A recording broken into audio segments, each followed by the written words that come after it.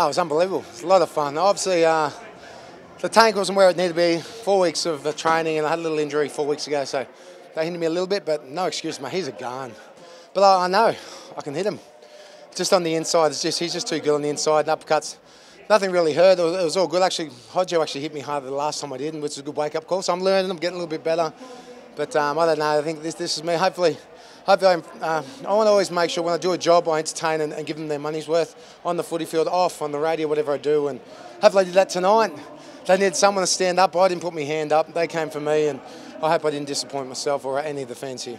He was waiting to get on the inside and throw, but I tried to keep him off. And when he did, I grabbed him and had a good cuddle. But still, he found a way to hit me, and those points add up. To this day, I've never been dropped on the footy field, never been knocked out. I've never been knocked out in the boxing ring. So, might be pretty, but hopefully it's entertaining. I knew I got him with a good one, and I think he hasn't really been dropped before. So, yeah, I thought I had him, and I put a lot of pressure on him, thinking the ref would probably jump in and stop it, but he stopped my couple of hits. So, look, it felt good. I'm not going to lie. I think that's what everyone wanted to see. Queenslander smash him and him smash me. So I think everyone's sort of happy. We both got hit, but I never got dropped. So he's a tough man. I'll give him that. I'm not going to sit here and whinge about the result. I know it could have been a lot different, but he's a tough man, and he upheld his word of coming to Queensland and giving me a shot. And there's a rematch on the cards. That's what I want. Yeah, well, I sort of almost fell out of the rope, so I stopped protecting myself, but I probably shouldn't have. But he punched me when I thought I probably wasn't going to get punched. But no, look, he hit me twice in the ropes, and that's what happens. But the ref just didn't give me a chance to get off the ropes, and I know he's got a duty of care to look after the fighters. But in my eyes, I'd rather get absolutely knocked out before someone stops a fight like that. It just pisses me off, to be honest. Yeah, it's definitely not going to be my last one. It's going to be one more. This will definitely be my last one. I heard Gal before. He's going to honour that, so I'm grateful for that. And I know that I can mix it with him. I just got to be a little bit smarter. But dropping him felt good, so I wanted to try and finish it. But like I said, the ref, I don't know what he was thinking, but I'm not going to sit here and whinge about it.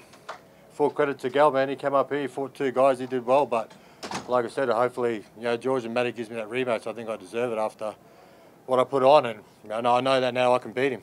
2 fights, it was harder than I thought it was going to be, but ideally we came in for what we needed to do and got it done, so it's the main thing. I think he threw an overhand right as I threw a jab and got me, but yeah, mate, legitimately dropped me, yeah, so he's a big, strong guy. I always knew that. I always knew they were going to have some sort of power. They're big, strong guys, and as I keep saying, mate, I know the boxers don't really like the footy players coming over, but footy players are good athletes, and they're very, very tough, and they're very, very strong. And Hodges got that big, lanky, indigenous body and that indigenous skill. He's a bit of a freak. So what he did didn't surprise me at all.